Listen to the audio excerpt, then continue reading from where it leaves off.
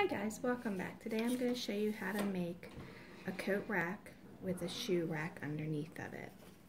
Alright, the first thing you're going to need to do is you're going to get yourself a 3" by 24" piece of basswood.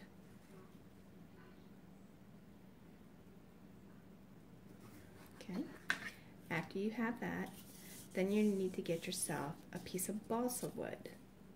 This wood is very soft and easy to cut. This is about the same thickness as the basswood, but it's thinner. It's probably about 1 inch, maybe a little bit more. After you do that, you're going to draw yourself a template, or you can use mine. I'll put it on my Facebook page for you guys to see. And then you're going to cut them out and then trace them on the wood. When you have them traced on the wood, I suggest you start at the one side and then work your way down. That way you're not wasting it. Alright, first thing you'll have to do when doing it is I would suggest that you cut them out like that and trace the pattern right on there. The way you're minimizing your waste. I mean, you could even go a little closer if you want, but this way you get 2 perfectly straight edges. Alright, after that, then you're going to take your balsa wood and you're going to trace the smaller pieces, cut them out, then sand them. You're going to need a total of 3 of these. Then you're going to need 2 super small ones, and then you're going to cut those out. And I'll show you how it fits onto the pattern pretty much. That way you can kind of get an idea.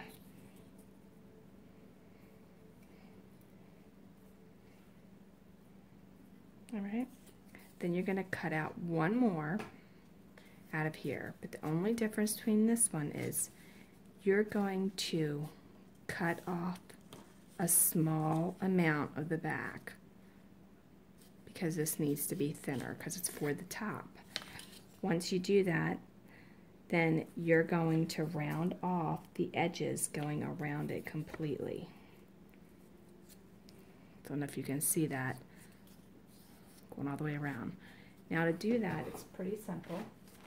You just take your sandpaper and you hold it at a steady point and you go back and forth. And then you do the same thing this way and the same thing that way.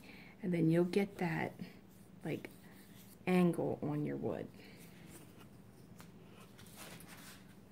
Okay, now that you have that done, you can take your pieces and you can glue them together.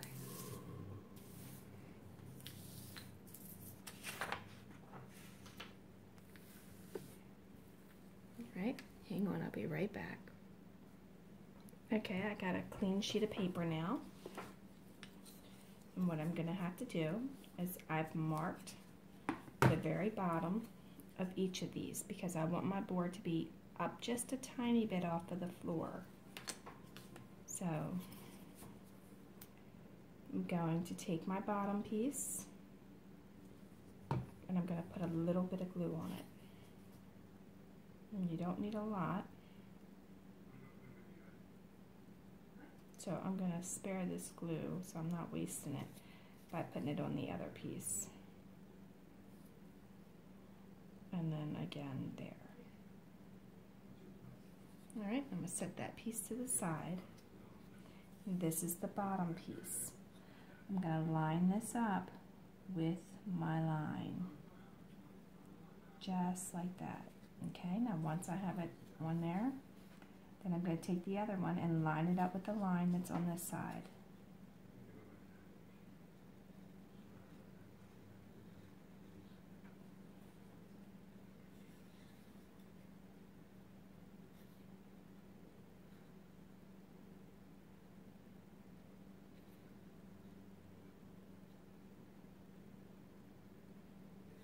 I'm just going to hold it for 1 second.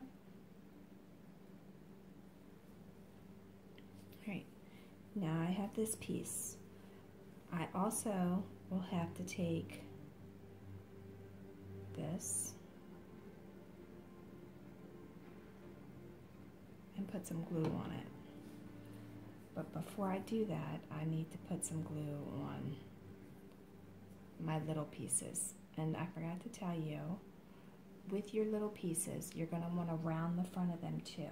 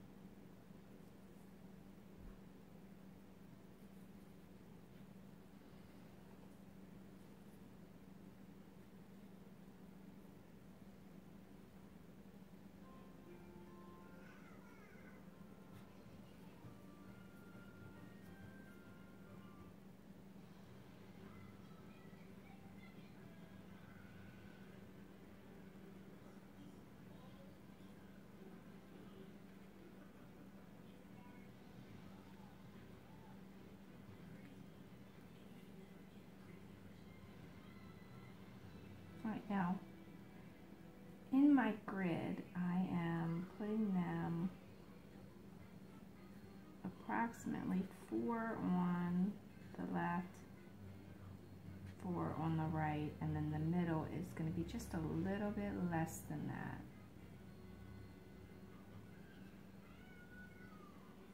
If you're using the smaller graph paper, that's how you would measure to where to put that.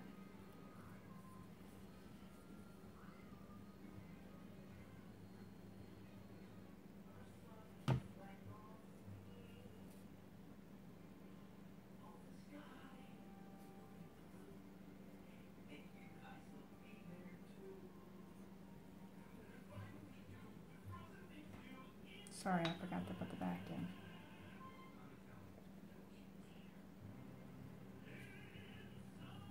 Alright, so let's take it back a step, because I forgot to put this piece on. Alright, this is the back. It's going to slide right down in there. Just like that. Okay, now I need to put these back on there. Again, just remember where you had them, or look at the grid again on the paper, and then you'll be able to see. The rounded part goes in the front.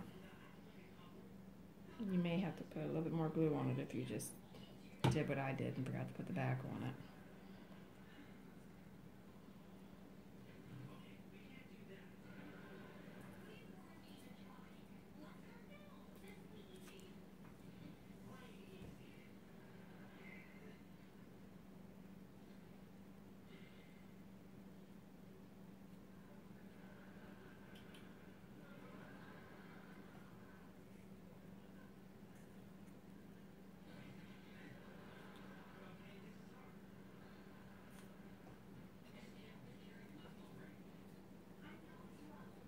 Make sure you're still on your lines at the bottom.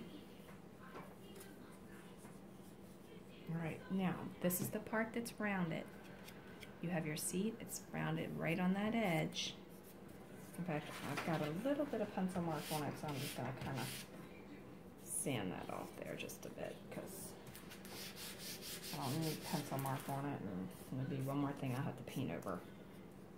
Okay, so for this one, you're going to do the right and the left side, and obviously you do not need nearly that much glue. Alright, you're not going to put glue on the back yet, because we're not there. Okay, but you are going to put it right along this edge on the back.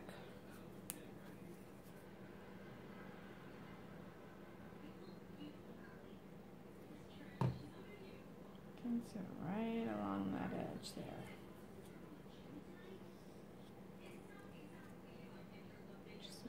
nice and thin, not thick to where it's running all over the place. Make sure you got just enough, not too much. Right there. And now you're going to slide this in here. Okay, and it's going to fit right on top of all of those.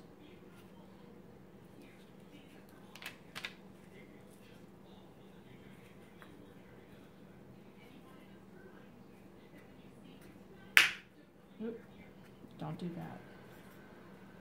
If it's not dry, don't do that.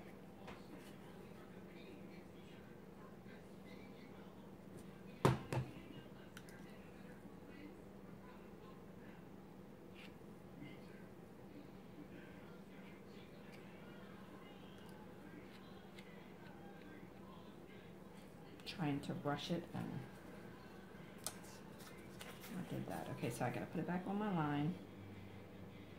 The line is on the side.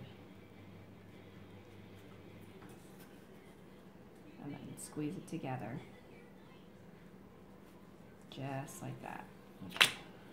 Oh, goodness. It's just not wanting to be my day. Try that again.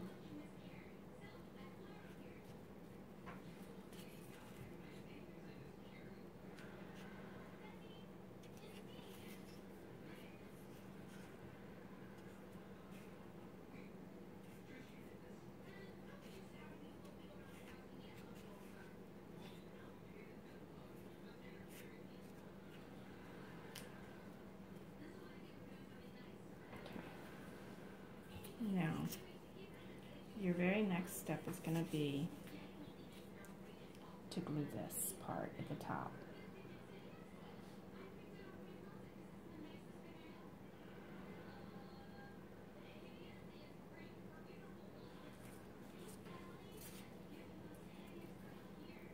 Okay, and then we got lines on there too. We're going to put it on the outside of each of those lines.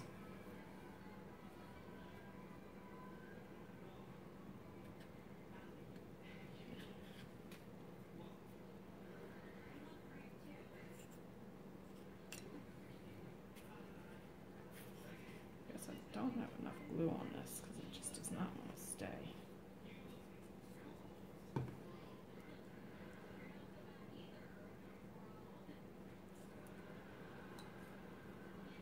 Hopefully you don't have this problem.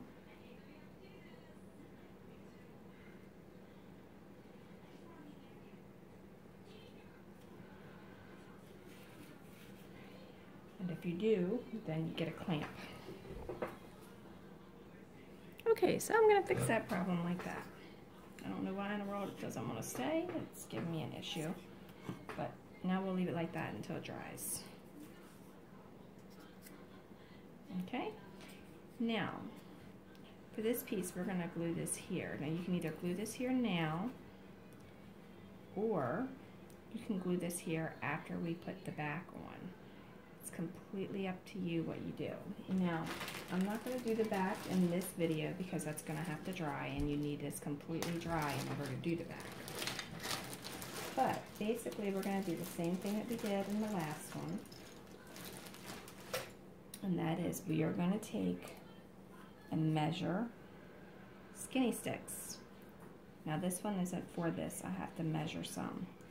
We're going to measure skinny sticks, and it's going to go clear across the entire back of it, and that's going to be our back. Alright, so thanks for watching, and I'm going to put this on real quick because I do want to put it on, that way I can cut my sticks to go right where I want them, and I will be here with part 2 to finish this up once this dries. Don't forget to follow Dollhouse Miniature Madness and tutorials for more DIYs. Thanks a lot and have a great day. Okay guys, welcome back. This is part 2. Let's see how long my thing will allow me to record this without having to start a whole new video for you. What I did is I laid out the skinny sticks and I have measured them. You can take a ruler and go across and draw your line where you need to cut it. And then I'm using these wire cutters to cut it with. And I'm going to do this to each one of these while the bottom of that dries. You really want to do this in stages, by the way, not try to do it in a hurry because it really needs to dry. Alright, so what you're going to do is you're going to take your line where you've measured it, and you're going to take your wire cutters and you're going to squeeze it. Hold both ends because these will fly. After you do that, you want to sand it on a piece of sandpaper, a fine grit sandpaper, and then you're going to put it back in there. And then you're going to move on to the next one. And you're going to continue this process until you have all of them cut.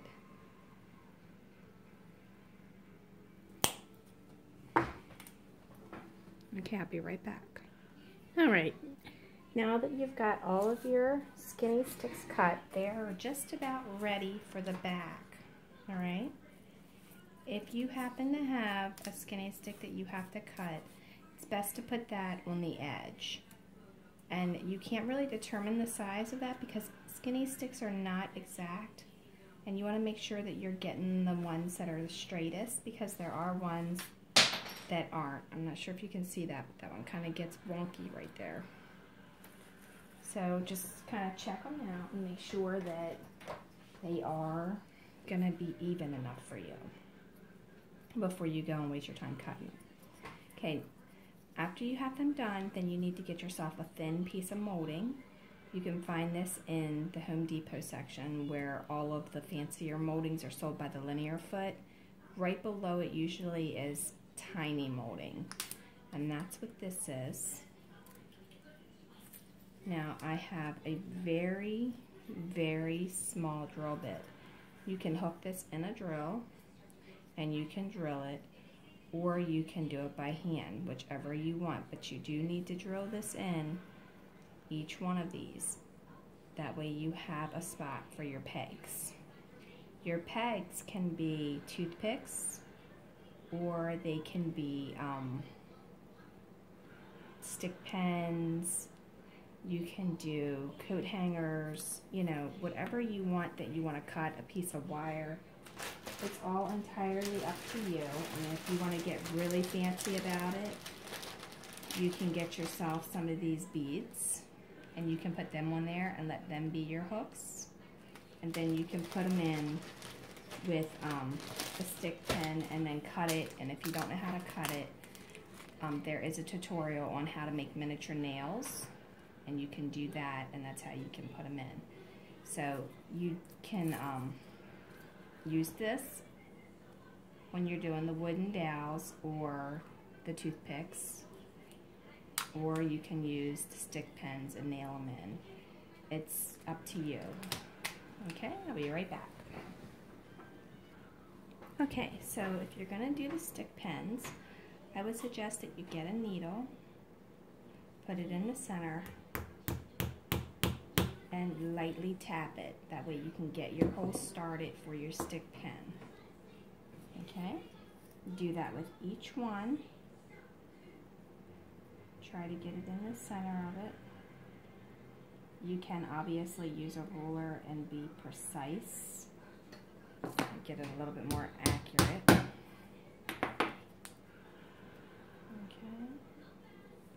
Now, I'm not going to actually do the ends because I just think that they're just a little too close for me. But if you want those extra hooks, you're more than welcome to. I'm satisfied with just the ones that we're going to have.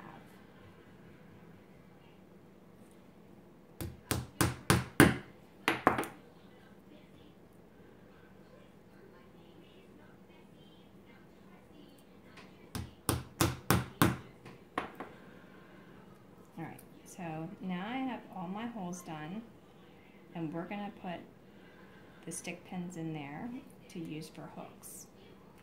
Stick pins look like this, and they're very long.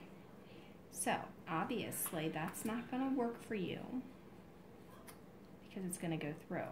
So you're going to have to do the miniature nail tutorial and cut these to the size that you're going to need it if you are using the beads. If you're not using the beads and you're going to use the little dowels, then you would need to drill it with the drill. You need to make sure that your drill is the correct size, otherwise it's not going to fit in there, and then you would glue them when you're done. Okay, I'm going to go ahead and cut my nails and I'll be back. Okay, I'm going to try and show you this real quick. So this is it before I nail it. I have it sticking in the hole that we tapped in with the needle, and then what I'm going to do is I'm going to lightly tap it with the hammer. Okay.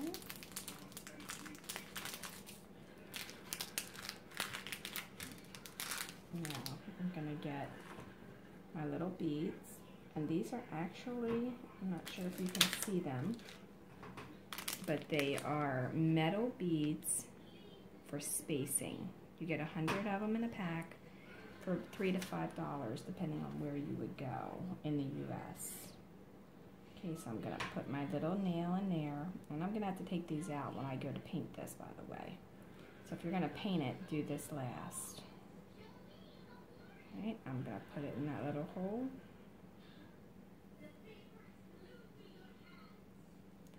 Push it in with my finger just a little bit to get it to stay, and then lightly tap it again.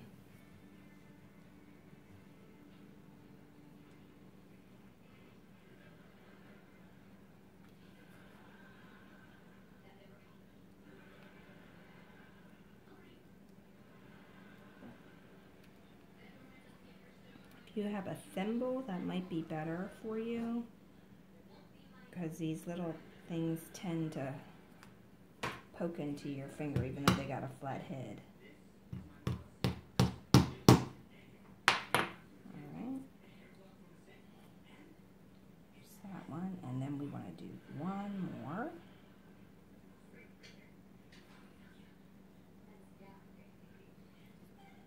We're going to push it in that little hole again. Push it with our finger just a little bit to get it started, and then there we have it. Now this hammer is just a little miniature 8-ounce chubby claw hammer. If you don't have one, it's a great little hammer to have. It's not bulky and it doesn't really get in the way like a larger hammer would. Okay, so I'm going to move my little beads out of the way. Okay. I'm not sure if this thing is dry yet. It's been a while. It may be. Okay. So, here's what you're going to have to do. Get rid of your excess trash so you're not getting them on the floor and making a mess. And then later you'll step on them and you won't be happy about that. So, throw it away if you don't need it. Stick your stick pins out of the way so you don't knock them on the floor, and it's time to get creative.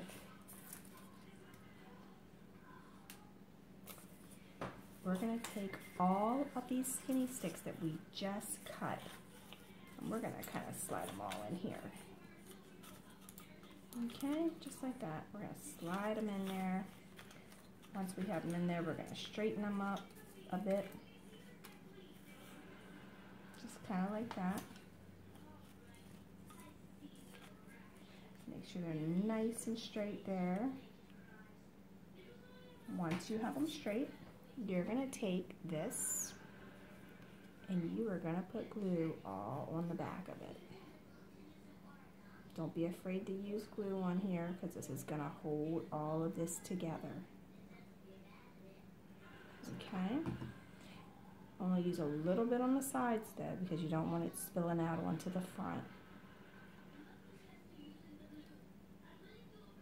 And if you are using glue that is like a generic glue or something like that, you need to make sure that it is stainable if you're going to stain, and if you're going to paint, you need to make sure it'll hold paint as well. Okay, so mine is all covered in glue. Okay, and I am actually going to put some on the top too.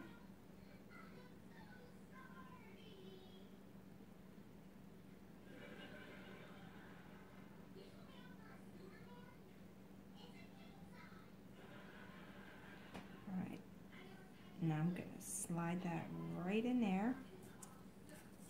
I'm going to use this as my little level to push it where I want it. Now you can put yours at the top if you like, and if you don't like it there, you can move it further down, and you could put it like in the middle if you want it to. I'm going to keep mine at the top because I like it at the top, but just because I like it at the top doesn't mean that you have to like yours at the top. Okay, so back to this piece here. Since I ended up taking it off, so I want to make sure that you guys could see me put that piece on. Alright, so I'm going to glue the 3 sides that's not rounded. You do not want to glue the side that is rounded because that's going to be your front. Okay. See how these have that edge? That's the back and the side. Now you're going to make sure you have it where your lines are.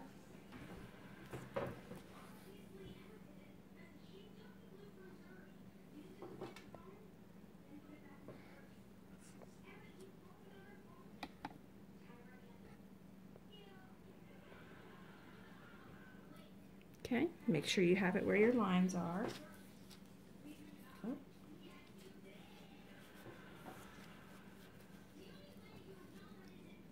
And once you have it where you want it to be, then you're going to put a clamp on it and let it dry.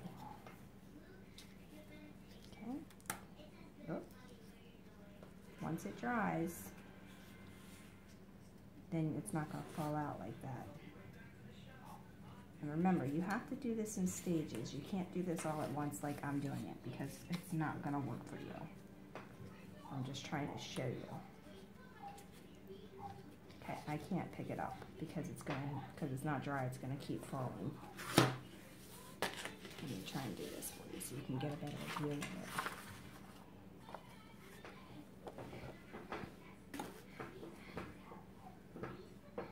it. Okay. So basically that's what it's going to look like when it's all done, with the exception of it will need to be painted.